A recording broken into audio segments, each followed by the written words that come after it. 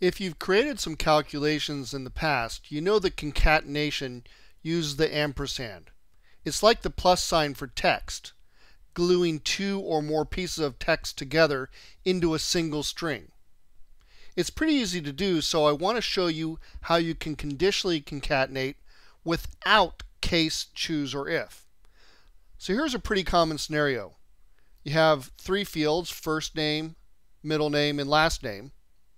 And you want to put them together into one string. You can see both of these formulas here put them together perfectly. And if we remove the middle name, you'll see there's not an extra space in there. So let's see how that works. We'll go up to our first choice, which is this one. And this is pretty common. We take the first name, which we're assuming is always filled, and the last name, which we're assuming is always filled. But in the middle, put in a case statement saying if there's something inside the middle name, in other words, not is empty, the opposite of is empty, which would be is full, but there's no is full function, so we just put the not function in front of it. If there's something in it, then take the middle name and add a space. Otherwise, the default is empty or nothing for the case statement. So that works great. It's a little bit of work here to type the case statement. Let's see how you do it with the substitute function. What you do is you take the list function. Now the list function is pretty cool. What it does is allows you to put together values in a return separated list.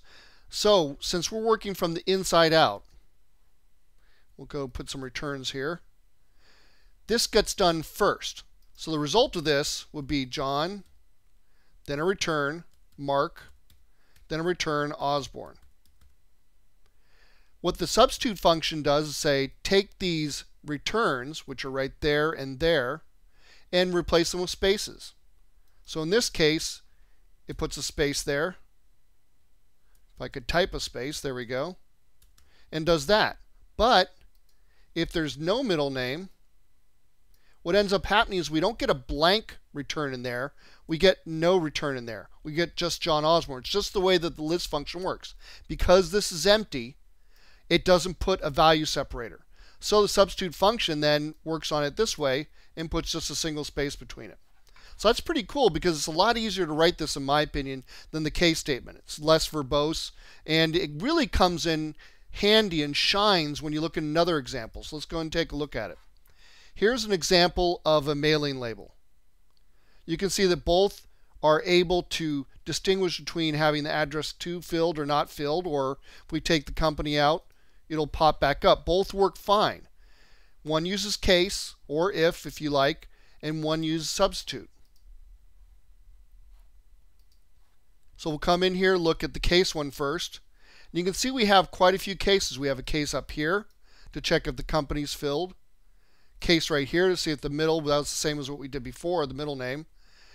Checking to see if the address to is filled. And again, with the company and the address to, we put a return or not a space in this case.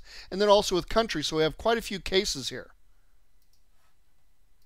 With the substitute function, you can see it becomes a lot easier. All I do is list out these values. And in this case, we don't have to use the substitute function. We just have to list them out. It just simply puts it together the way we want it. In fact, you can even go ahead and do some concatenation right inside the list function. So it does this first, does this part first, and then does all the list for it. So you can see how it's easier to write and a lot less verbose when you get longer, more complicated formulas.